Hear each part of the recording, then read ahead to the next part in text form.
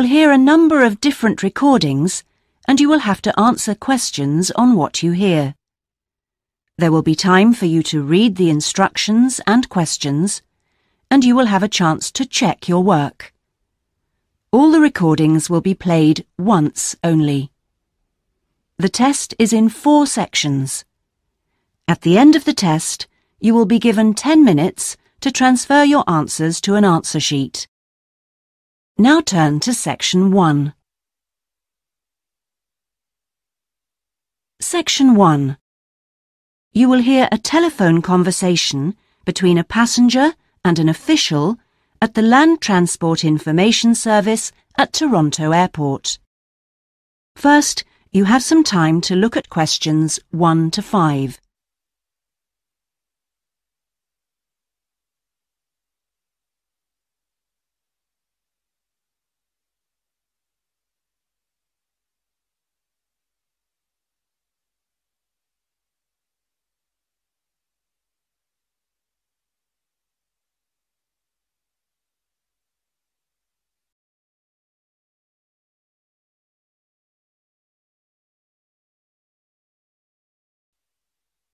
Now we shall begin.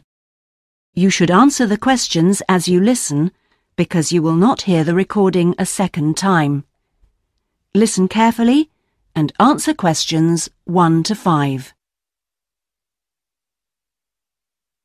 Hello, this is Land Transport Information at Toronto Airport.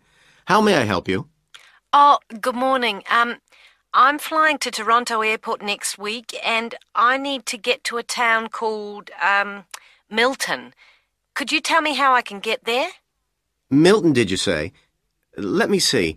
I think that's about 150 miles southwest of here.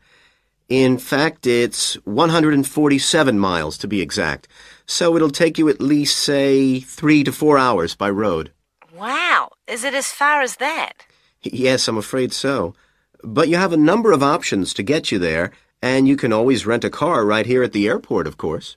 Right. Well, I don't really want to drive myself, so I'd like more information about public transport. Okay. In that case, the quickest and most comfortable is a cab, and of course there are always plenty available, but it'll cost you. You can also take a Greyhound bus, or there's an airport shuttle service to Milton. I think for that kind of distance a cab would be way beyond my budget. But the bus sounds okay. Can you tell me how much that would cost? Sure. Let's see, that would be $15 one way or $27.50 return. That's on the Greyhound. Ah, that's quite cheap. Great. Whereabouts does it stop in Milton? It goes directly from the airport here to the city center, and it's pretty fast. But you have to bear in mind that there is only one departure a day, so it depends what time your flight gets in. Ah, of course. Hang on. Oh, we're due to get there at 11:30 a.m. Too bad. The bus leaves at 3:45, so you would have quite a wait, more than 4 hours. Oh, I see. Well, what about the shuttle you mentioned? Okay, that's the airport shuttle that will take you from the airport right to your hotel or private address. It's a door-to-door service, and it would suit you much better because there's one every 2 hours. So how much does that cost? Let's see. Yeah, that's $35 one way, $65 return. So I guess it's a bit more expensive than the Greyhound. Oh, that doesn't sound too bad, especially if it'll take me straight to the hotel. But you do need to reserve a seat. Okay. Is it possible to make a booking right now, through you? Sure.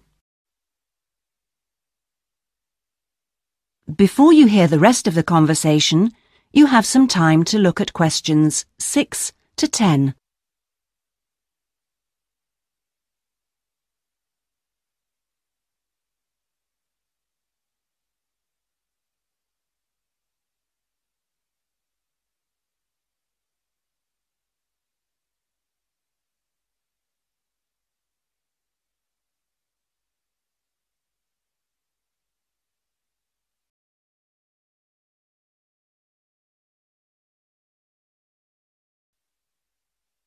Now listen and answer questions 6 to 10.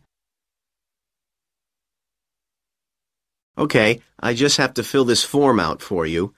So, what date do you want to book this for? The 16th of October. Oh, no. Sorry, that's my departure date. I arrive on the 17th, so book it for them, please. So that's the Toronto Airport shuttle to Milton. And this is for just one person, or? Yeah, just me, please. Right. And you said your expected time of arrival was 11:30? So if I book your shuttle for after 12, let's say 12:30, that should give you plenty of time to, collect your baggage, maybe grab a coffee. Yeah, that sounds fine. As long as we land on time. Well, we'll take your flight details, so you don't need to worry too much about that.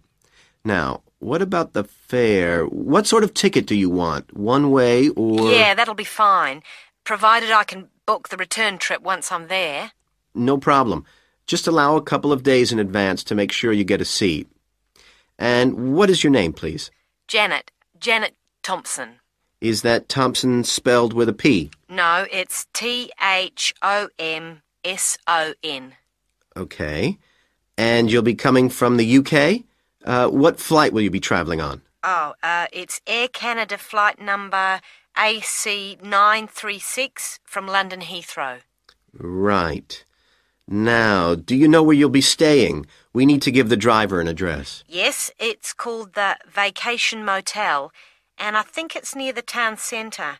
Anyway, the address is 24 Kitchener Street. That's Kitchener Street. That's fine. Right, so that's $35 to pay, please. Have you got your credit card number there? Yes, it's a Visa card, and the number is 3303 8450 2045 6837. Okay. Well, that seems to be everything. Have a good trip, and we'll see you in Toronto next week. Yes, bye. Oh, thanks for your help. That is the end of section 1. You now have half a minute to check your answers.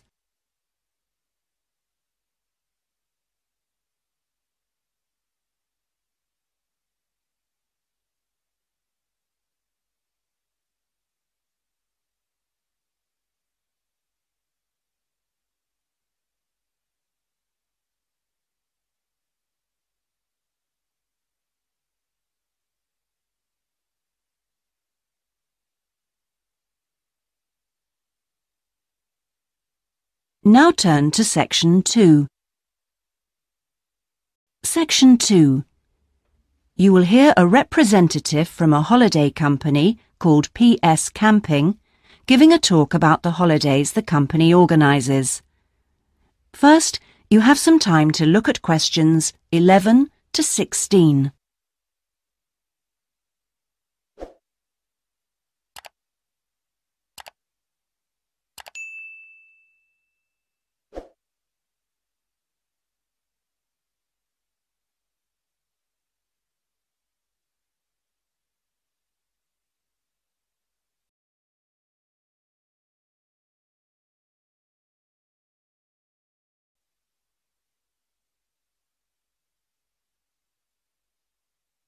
Now listen and answer questions 11 to 16.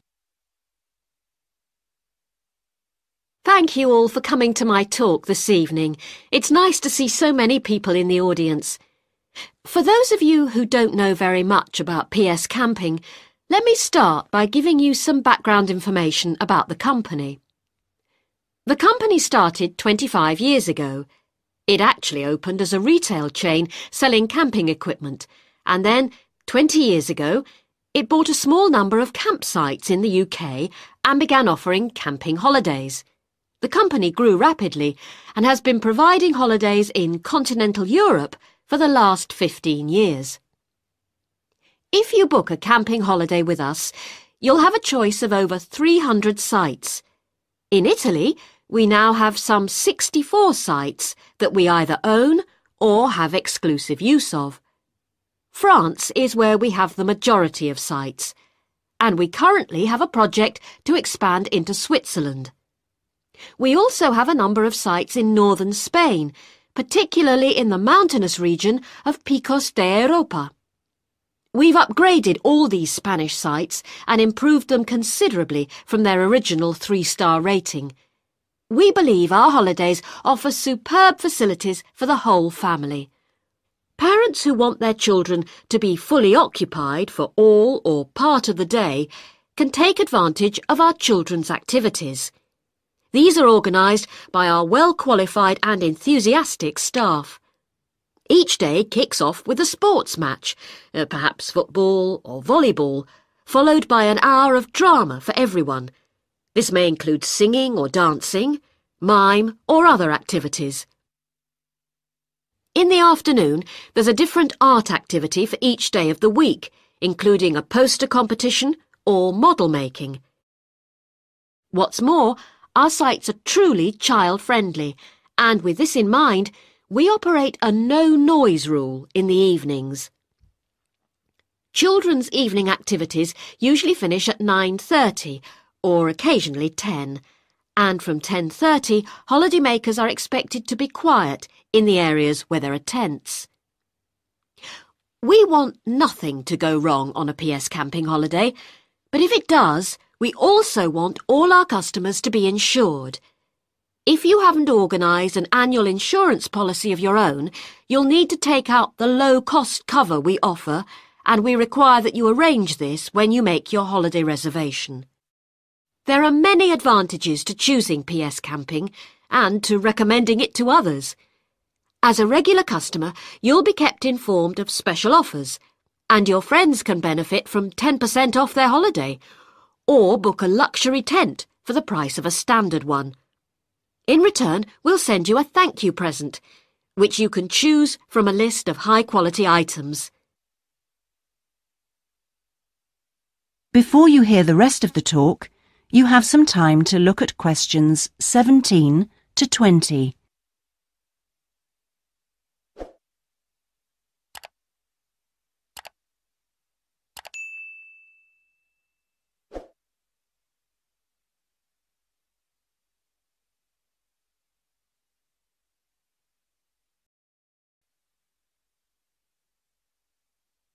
Now listen and answer questions 17 to 20. When it comes to our tents, these are equipped to the highest standard. We really do think of every essential detail, from an oven and cooking rings fuelled by bottled gas to mirrors in the bedroom areas. If you don't want to cook indoors, you can borrow a barbecue if you ask in advance for one to be made available. And there's even a picnic blanket to sit on outside your tent. Inside, a box of games and toys can be found, and children's tents can be hired if required. All tents have a fridge, and if you want to spend the day on the beach, for example, ask for a specially designed PS Camping cool box, which will keep your food and drinks chilled. There are excellent washing facilities at all our sites, with washing machines and clothes lines in the central areas, along with mops and buckets in case your tent needs cleaning during your stay. All sites have a cafe and/or a shop for those who'd rather eat in than dine at a local restaurant. That is the end of section 2. You now have half a minute to check your answers.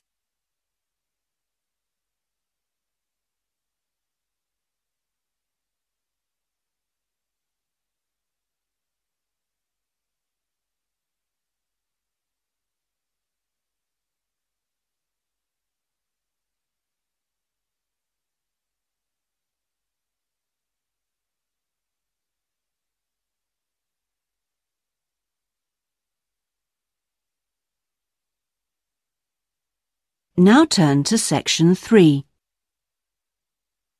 Section 3. You will hear a tutor talking to 2 business students called Philip and Janice about their research on managing individuals. First, you have some time to look at questions 21 to 23.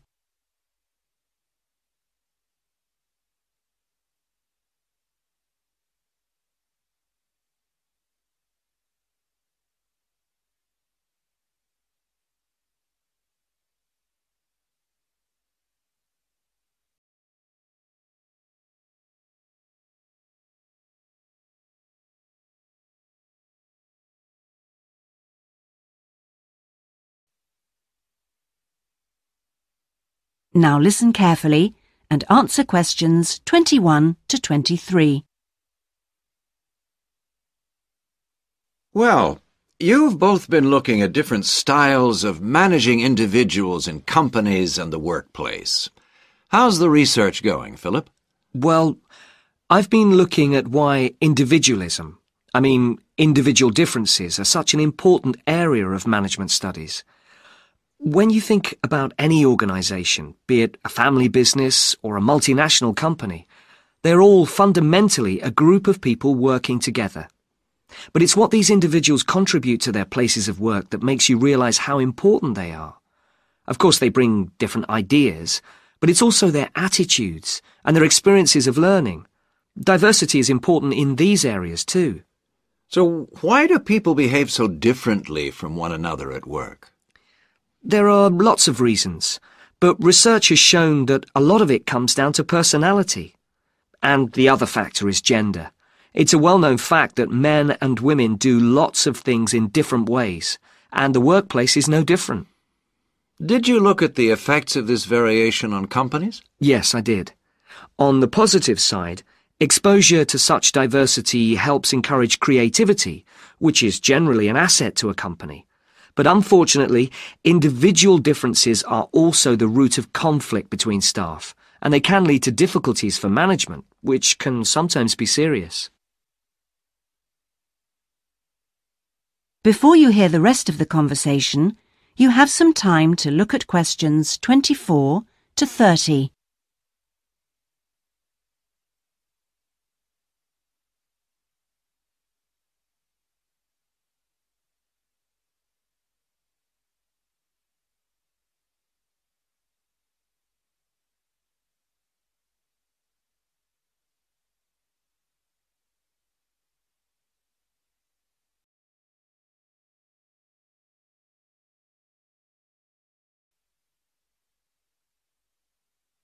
Now listen and answer questions 24 to 30. Thanks, Philip. So now I guess the two main things to remember here are to identify individual talent and then to utilize it. So, Janice, you were looking at identifying different talents in workers. Do you think this is easy for managers to do? Well, currently, teamwork is in fashion in the workplace. And in my opinion, the importance of the individual is generally neglected.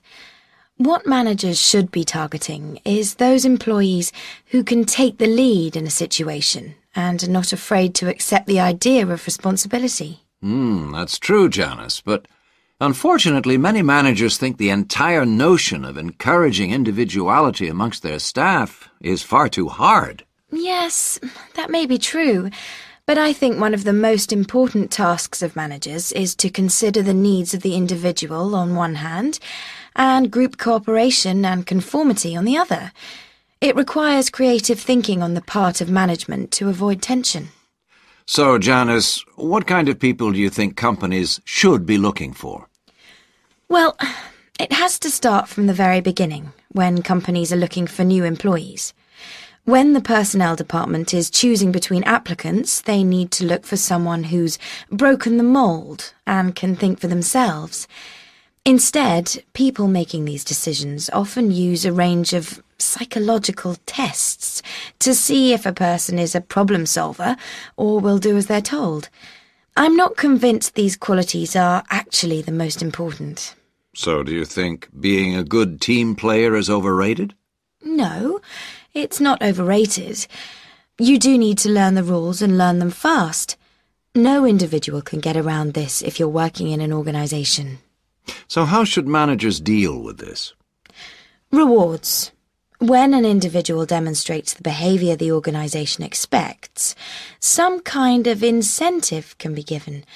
What's important here is that this happens right at the beginning, so new recruits learn the rules of the system immediately. Also, the incentive should be something the individual actually wants, and this isn't always just money. To come back to you, Philip, you were saying that recognition of good performers is essential. Now, what else should managers be looking for? Well, Managing people means you not only have an understanding of your employees, but you also recognise the culture of the organisation. In fact, for some organisations, creativity and individuality may be the last thing they want to see during working hours. Very true. Yes, but managing people isn't as easy as it looks.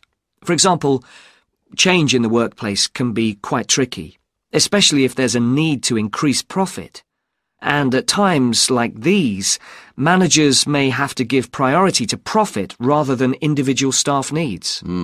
Yes, and that creates difficult situations for people. Yes, but what's important is that managers are able to deal with quite high levels of personal stress. During times of change, they should be thinking not only about the strain on their staff, but take time out to think of themselves. Absolutely. So, what are the implications of that? That is the end of section 3. You now have half a minute to check your answers.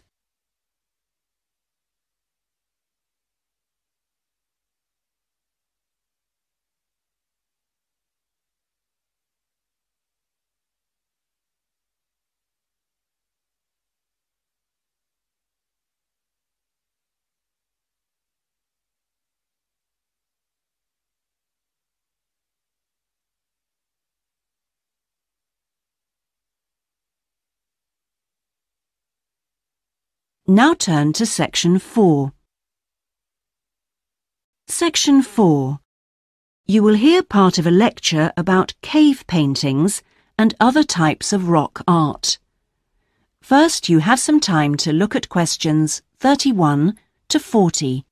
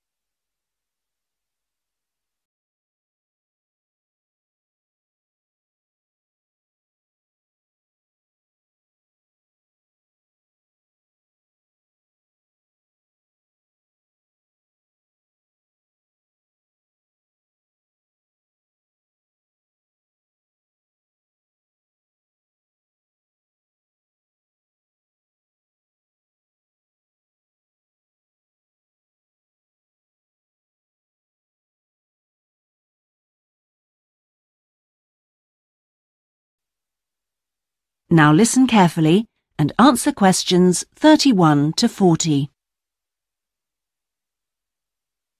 Good afternoon, everyone. This is the first seminar in preparation for our archaeological fieldwork in Namibia. We are fantastically lucky to have received partial research funding for this trip from our institute, so I shall expect 200% attention and participation from you all. First in this seminar, I'm going to give a brief introduction to contemporary research on rock art, and in the second part, I'm going to give you some do's and don'ts for our fieldwork trip in April, so please listen very carefully. I'm first going to focus on the interpretation of rock art in Namibia. We are very fortunate to be going to an area where you can find some of the most important sites in the entire world, and I hope to show you how easy it is for everyone to make mistakes in looking at cultures which are different from our own, the first and most important lesson we have to learn. In Namibia, there are both paintings and engravings. That's where the surface of the rock is cut out. Many of the engravings show footprints of animals, and most scholars used to think that the purpose of these was simple and obvious. This rock art was like a school book with pictures to teach children about tracks, which track belonged to which animal, giraffe, lion, and so on. But there were some mysteries. First, when you look at a typical Namibian painting or engraving, you see the tracks are repeated. There are dozens of tracks for the same animal. Well, you'd expect just one clear illustration if the reason, the aim was to teach tracking. Now, there were two more problems. Why are some of the engravings of animals very accurate, as you'd expect, all clearly identifiable, and others quite unrealistic? And another mystery. Some of these unrealistic animals, that's in the engravings, seem to be half human. Some, for example, have got human faces. Many researchers now think that these were pictures the wise men engraved of themselves. They believed they could use magic to control the animals they had drawn, so the hunters could then catch them for food. This shows you some of the dangers of coming from one culture to another, as we'll be doing, without understanding it fully. Scholars imagined that children looked at rock art pictures to learn to track, just because they themselves had learnt skills from pictures. Many researchers now believe that rock art had a much more complex purpose, and we'll talk more about it next week.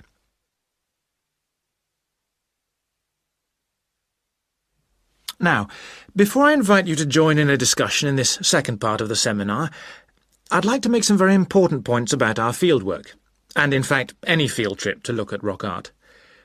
We're going to a number of sites, and we won't always be together. The single largest problem faced by people who manage the sites is, yes, I'm sure you've guessed, damage caused by visitors, even though it's usually unintentional. Whenever you do go to a site, don't forget you can learn many things from observing at a distance, instead of walking all over it.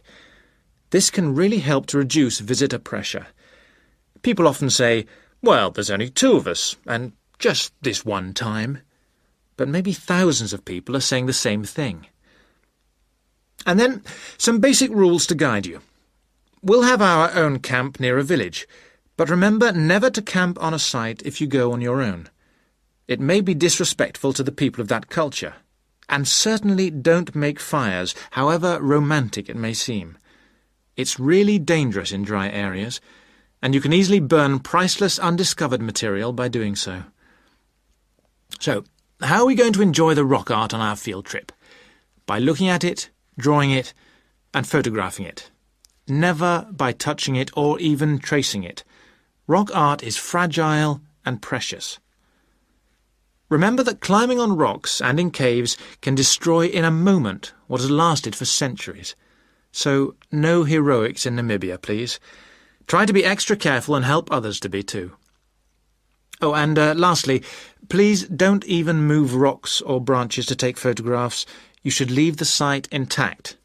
I'm sure I can rely on you to do that. Well, that's about all I want to say before today's first discussion.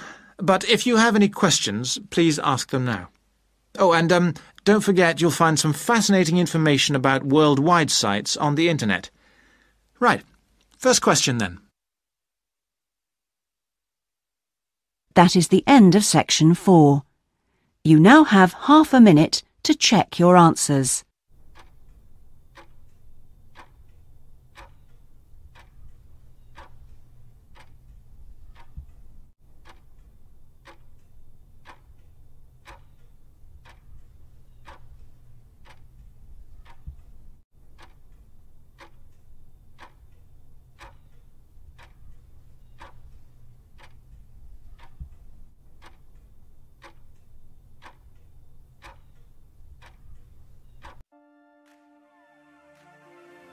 That is the end of the listening test.